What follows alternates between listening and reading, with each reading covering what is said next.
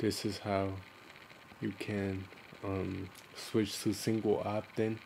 So when you get a email subscription or anything else, um, you can have them not have to confirm their email subscription, so it could be faster, and that way your list will grow faster, and that way whatever messages you have in your autoresponder, you can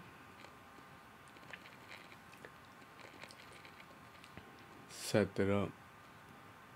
So first you want to choose your campaign. You see, these are 3 campaigns, so whatever campaign it is you want to do it for, all you do is click on this, the little wheel, and then you go to permission, and all you have to do is uncheck these.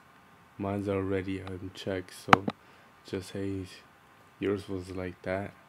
All you have to do is click it, and that's it. And that's how you can switch to single opt-in.